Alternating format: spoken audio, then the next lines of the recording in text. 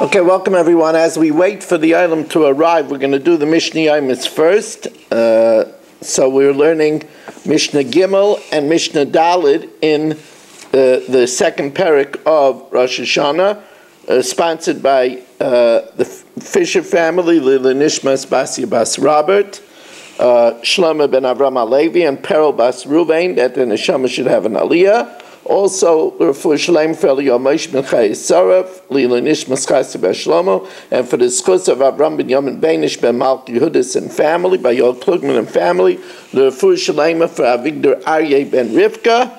So we're up to Mishnah Gimel in the second parak of Rosh Hashana. We said that initially, if they declared, and it's how appropriate for Rosh Chodesh, if the new moon was declared on the 30th day, so then they would go up on the mountaintops and light fires. Now, what was the process that they did?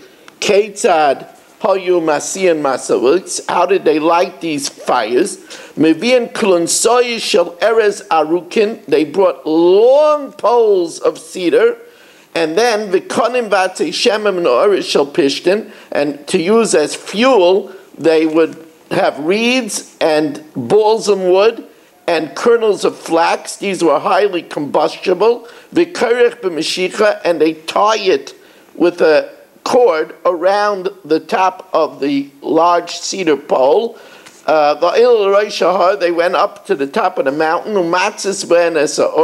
They would light a fire, and then they would go with it side to side. And up and down.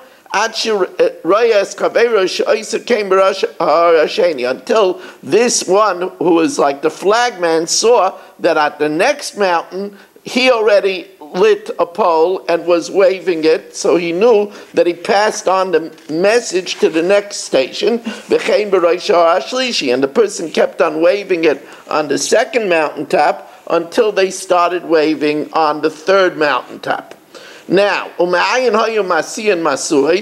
from where did they light these fires? In other words, give us the idea how the mountaintops got the message all the way to Bavel. So, Mehar Mishka, they lit it on the Mount of Olives, which was a very, very high point to the east of Yerushalayim. And there it reached the mountaintop at Sartova.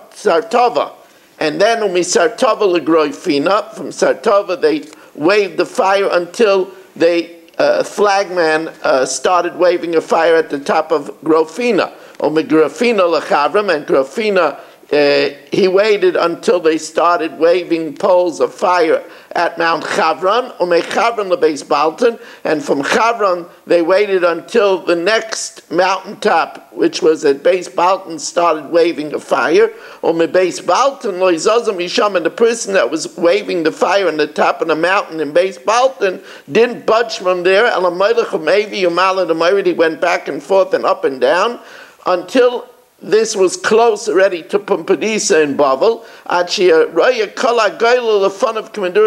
What happened is when they saw it in Bavel, everybody went to their rooftop and waved the fire until it looked like the entire diaspora was in a blaze. And they got the message out when Rosh Chodesh was. Okay, this was the Mishnah Yomis for Tuesday, and we are about to learn the Daf Yomi now, and tonight will also be the Chumash here.